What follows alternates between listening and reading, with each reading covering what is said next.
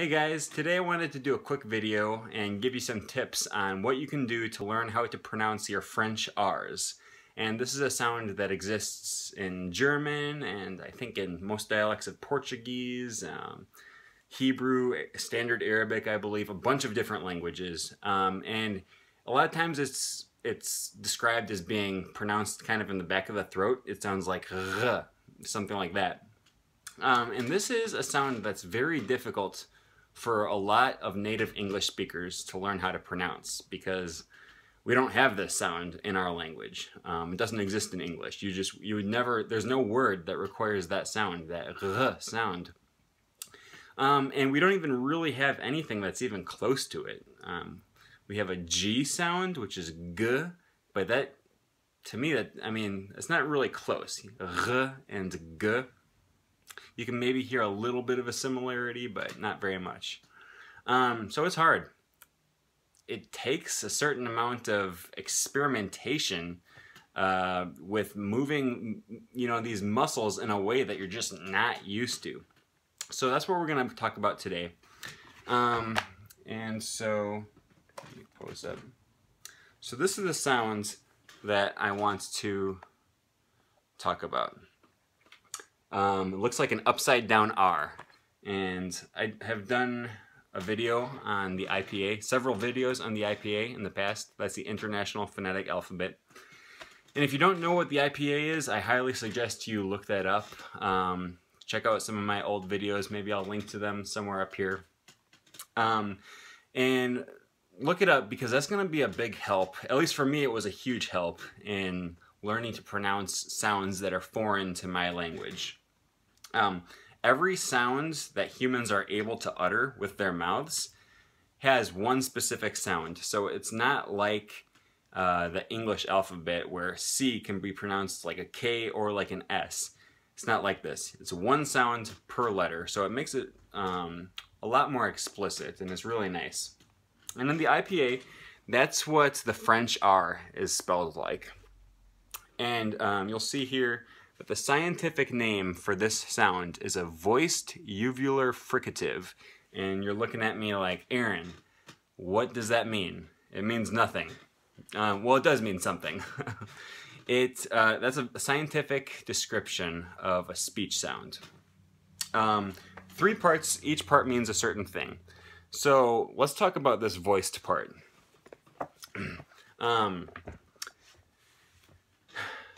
Once you understand what the 3 different parts of this description are, it'll make a lot more sense exactly what this French R is. So, voiced. This is a voiced sound. Now, the difference between voiced and voiceless is the vibrations of your vocal cords right here. Sorry, it just got really sunny all of a sudden. Let me see. Is that better? I don't want to be like pure white. All right. The difference between voiced and voiceless sounds is right here in your vocal cords. So go ahead and pronounce a long S sound. S, and put your hand right here. Hold onto your throat, right around your Adam's apple region. S, then pronounce a long Z sound. Z. Now Z and S are very similar in almost every way. They differ only in the voicing. Z is voiced. Z. That's why if you hold your hand right here, you should be able to feel a little vibration. Z. And the only difference between the Z and the S is that S is voiceless. So when you pronounce an S, you should feel nothing right here if you're pronouncing it properly. So go back and forth a few times maybe between Z and S. Z, z, z. You should be able to feel a big difference right here when you're pronouncing the Z. And that's because the Z is voiced, the S is voiceless. You could do the same thing with a V and an F, or the 2 different ways of pronouncing TH, like the TH in that and the TH in think. Same difference. The only difference is voicing. So this is a voiced uvular fricative. We understand now what voiced means. It means your vocal cords are vibrating. It's also a fricative. And this word So the word fricative should remind you maybe of friction. And the reason being that any fricative sound is essentially you're closing off a portion of your vocal tract and you're almost closing it off. You're just allowing a very small little gap in there for air to pass through. And that tiny little gap is making kind of a hissing sound or kind of a friction-y sound. And that's where these sounds get their specific, their distinctive sound. So S is a fricative sound. S, Z is for that matter as well. And the sh, whenever you do sh, that's a fricative sound. And you contrast that with sounds like a D or a T, where you just essentially build up some pressure in your mouth and then release it all at once. Those are not fricatives. Those are what we call stop sounds. But this French R is a fricative. So it's a voiced fricative. It's also a uvular sound. And the word uvular comes from the word uvula. And if you're familiar with that term, that's the little punching bag at the back of your throat in the Bugs Bunny cartoons whenever someone is singing in the opera or something. I'm not going to show you mine, that's gross. But if you look in the mirror, open your mouth real wide, stick your tongue out, you should be able to see your uvula dangling in the back there. And that's where this sound is pronounced. So I said that fricative sounds mean that you're making a tiny little gap for air to pass through, and that's where your uvula is where the air is passing through. That's where this constriction is taking place for that friction-y sound to happen. So essentially what you're doing is you're taking your tongue and you're moving it back in your mouth really close to your uvula, and then when air passes through between your tongue and your uvula, that's where this friction-y sound is coming from. And that's all you need to know, really, in order to pronounce this sound. Now, obviously, knowing how the sound is produced is way different from actually being able to produce it. So I want to give you some tips that you can use to practice producing this sound. There's a lady on YouTube named Alexa. I think her name is Alexa, I guess. I haven't watched her videos in a long time, but I remember watching her do a video on putting a pencil in your mouth in order to teach yourself how to pronounce this sound. And not this way. You put a pencil in your mouth like that. And I think what she was going for here is that if you put your pencil way back here, it's kind of forcing your tongue to go back as well. So it's closing that gap with your uvula. This technique never really worked for me, but you know, if you have a pencil, go ahead and try it. Put it back here and see if that forces your tongue back enough in order to make you produce this sound. Maybe look her video up, but like I said, it didn't work for me. That didn't really help. All I ended up with was just a saliva covered pencil. But I think at least the principle is sound. She's trying to make you push your tongue backwards, because that's what you need to do in order to pronounce this sound. A lot of people I've heard say this sound is pronounced in the back of the throat, which isn't technically true, because you know, this is your throat right here. And your uvula is not in your throat. It's, you know, your throat is here, your uvula is like right up here. Now earlier in this video I said that this French R might be kind of similar to a G, how we would pronounce a G. And I wouldn't say it's really similar. I would say it's probably the closest sound that we have in English. And that's because G is a voiced sound. If you were going to try to like really build up a G and then let it out, you would go G. And so you should feel that that vibration in your vocal cords right here if you put your hand there. G. So it's a voiced sound. Now this is not a fricative, it's a stop, because you're stopping the air and then releasing it all at once in your G. But the place of articulation, or the place where you're closing off the constriction, closing off your vocal tract a little bit in order to produce that friction, it's close. The G is what we call a velar sound, while the French R is a uvular sound. These places of articulation are very close to one another. So if you imagine yourself pronouncing a G, don't imagine, actually like start to do it, but don't actually pronounce the sound. Just like start preparing yourself to pronounce it. Feel what your tongue does. So like if I'm preparing myself to pronounce this sound, I can feel my tongue going back into my mouth a little bit before I pronounce this G. G. That is close to where your tongue needs to be in order to pronounce the voiced uvular fricative. Your uvula is a little bit further back than where you would pronounce your G, so it might help just to try to pronounce it. Start pronouncing a G and then move your tongue a little bit further back in that same direction. Just try closing your eyes and just picturing your tongue moving further back. I don't know if this is going to help or not, but it's worth a try. It's close to your place of articulation for your G. The strategy that helps me the most with learning this fricative sound, this uvular sound I should say, is imagining yourself gargling. And in fact, we don't even need to imagine ourselves gargling. We can go one better and actually do a little bit of gargling. Now, if you think about gargling, what's going on?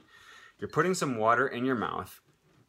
Now, you don't want this water to run down your throat, so you're closing off the back of your mouth.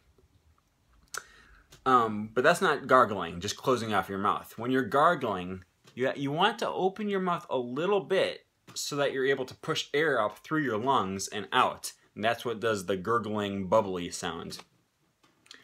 And you have to have that opening for the air to come through. But it can't be really open. You can't have, you can't have your mouth wide open. Your mouth is wide open, but you can't have the back of your throat wide open. Otherwise, that water is just going to run down. So the trick to gargling is you have a tiny little constriction for the air to come through, but it's not enough for the water to go down. So the trick to this is just go ahead and put a little bit of water in your mouth.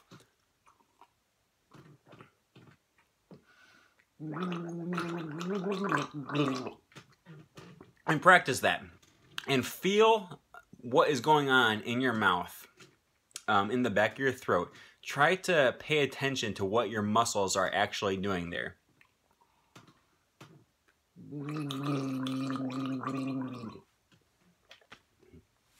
And while you're gargling, you're paying attention. Then you spit out your water. I don't have a sink here, so I just swallowed it. But you spit out your water or you drink it, and then you try to recreate that same thing without the water, with just the air. So you're pushing your tongue back in your mouth, creating a small little gap for the air to come through, and then pushing air out. And that's going to help you produce your uvular fricative. Now, of course, you can do this in a voiced way or a voiceless way. That would be the difference between r or ch. So, obviously, the only difference there is vibrations in your vocal cords, just like the difference between a Z and an F, a Z and an S, or a V and an F. What else can I say about this? Yeah, I guess that's mainly it. You just want to practice. That's going to be the key. Practice moving your tongue around. It's going to feel weird. It's going to feel real foreign to you because this is not something in your native language. Unless you speak a language that has this sound in it, in which case you probably aren't watching this video. But try experimenting, moving your tongue around in the back of your throat till you get that R sound. And that's gonna, eventually you'll find it and you'll start to be able to reproduce it more and more often. And then you have to practice. You have to keep practicing. You want that muscle memory down pat in order to keep being able to produce this sound well. And so that's the main way of pronouncing this French R. If you ever listen to Edith Piaf's version of Je ne regrette rien, or Je ne regrette rien, it's a famous song by Edith Piaf. It's in the Dove chocolate commercial that's been on recently. It was in Inception. And she has this really interesting way of pronouncing her R's in that song. It's really pronounced. And she's actually, if you listen to that real closely, she's actually not pronouncing a voiced uvular fricative in that song. What she's doing there is called a voiced uvular trill. And a trill is different than a fricative. Like I said, a fricative, you're making a very narrow gap for the air to pass through, giving it a frictiony sound. With a trill, you have two articulators that are flapping back and forth together really quick. So this is like, the most common trill I can think of is the Spanish R, which is an alveolar trill. It means you're taking your tongue and you're flapping your tongue up against your alveolar ridge, which is right behind your teeth, which is where you would pronounce an N or a T or a D sound. So that's where the R sound in Spanish comes from. It's a trill. You're flapping. The other one is a bilabial trill. Bilabial meaning two lips. You're flapping your two lips together. I'm not entirely sure if this is a sound that actually exists in any language, but you can certainly do it. And so this uvular trill that you hear Edith Piaf pronouncing, that's almost kind of like a Chewbacca sound, really, if you listen to Chewbacca really closely. And I can't really do that sound. I'm going to try to do it, but I might embarrass myself here. It's like... So it's not that fricative where you're just letting the air pass through. It's a trill where your back of your tongue and your uvula are kind of flapping together and allowing that air to go through in little spurts. And I can't really do it. Sorry, I'm making a fool of myself now. But I would recommend listening to that because that's interesting if you're interested in phonetics and phonology. Sorry, I went off on a real long tangent there. What else? I guess that's really all I have to say about this. Just keep practicing. Find words that you can practice this song, this sound. Rouge, rien. I don't know, anything that starts with R, and find words that end with R too. Quatre. That would be so. Let's see, how deep do I want to go here? Quatre. That the R at the end of the word quatre in 4, that's actually a voiceless uvular fricative because it's following a T. So a lot of times at the end of words, autre. At the end of words, if you have a T or another voiceless sound, and if this R is following one of those voiceless sounds, then you have what's called assimilation. Your R will actually take on the voiceless status of the voiceless consonant that's coming before it. So a lot of times there are various different ways of pronouncing these sounds, and those are called allophones. I talked about that briefly in my my book review of that I did a few weeks ago.